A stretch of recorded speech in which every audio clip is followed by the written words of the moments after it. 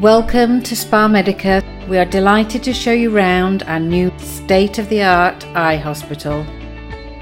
You'll see lots of our COVID safety measures as we enter and have a look around the hospital.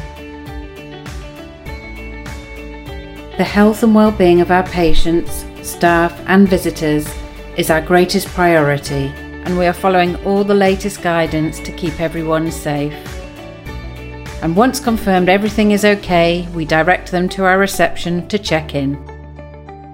At reception, everyone is greeted with a smile and offered our free refreshments: teas, coffees, water and biscuits. The patients begin their assessment in our visions room, where we check visual acuity to confirm the current visual level of the patient. The assessment room is where one of our nurses runs through some general health checks with our patients and talks through the process for surgery and answers any of their questions. The patients have their eyes examined by our hospital optometrist, who checks all the results of their eye tests and makes sure they are suitable for surgery. The optometrist discusses the benefits and risks associated with surgery and the likely outcome for the patient. They answer any questions the patient has, and if all okay, the patient is given a consent form to sign or take away and sign before surgery. Before seeing the optometrist, the patient will go into the diagnostics room and have their diagnostics done, which include K readings using the pentacam, along with corneal front and back surface mapping, lens-star biometry, which calculates the power of the natural lens in the eye. This enables the calculation of the artificial lens, which will be used in surgery. OCT scans are taken if we need to scan the layers at the back of the eye. An A scan is only conducted if we need to assess and provide calculations where a dense cataract is present. The Optos is a wide-field fundus camera and is used for all patients. The electron microscope is used for corneal cell counts if required.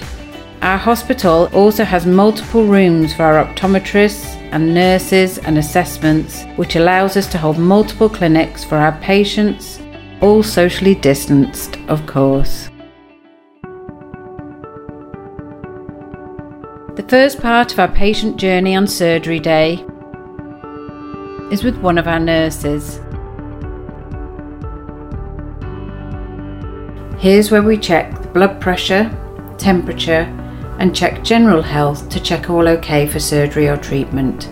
Consent forms are double checked, and the nurse marks an arrow above the eye and administers a small pellet to dilate the pupil. There are no injections needed for surgery. If any patients are anxious, we can provide them with a mild sedative to help relax them. The patient will then be shown into the ward to wait until their pupil is fully dilated. This takes about 30 to 40 minutes. Our patients often chat to each other in here, especially to share their previous SpaMedica surgery experiences, which helps put each other at ease. Once the pupil is dilated, the patient is shown into our pre-theatre check room.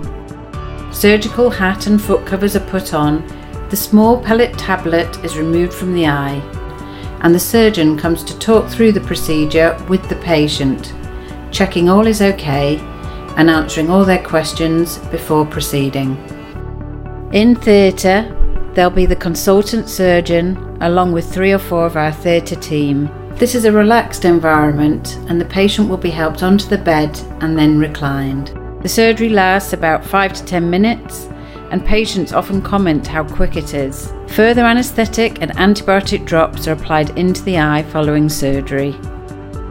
The patient is guided from the theatre room to our discharge room. One of our nurses will check they're all okay and talk through all the post-op steps and answer any questions they may have. The patient is given a post-op bag with drops, post-op guidance booklet and information about their post-op assessment. We also let the patient know about our 24-hour SpaMedica helpline if they need to call us in an emergency or if they're having any issues when they get back home.